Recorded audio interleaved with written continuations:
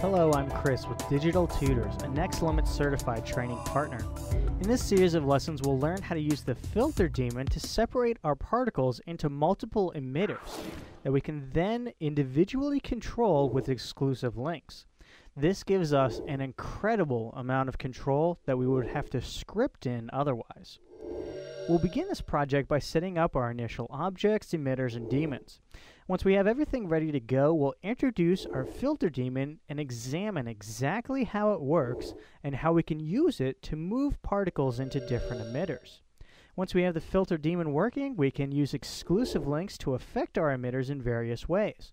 We'll then look at attributes and ways of changing the particle attribute values to show the vast range of different methods we can use to filter particles.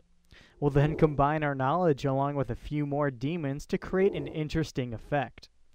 This series of lessons will show how we can use the filter daemon to accurately control our particle interactions and movement. This will allow us to gain a new level of specific controls over our particles. So with that, let's go ahead and get started.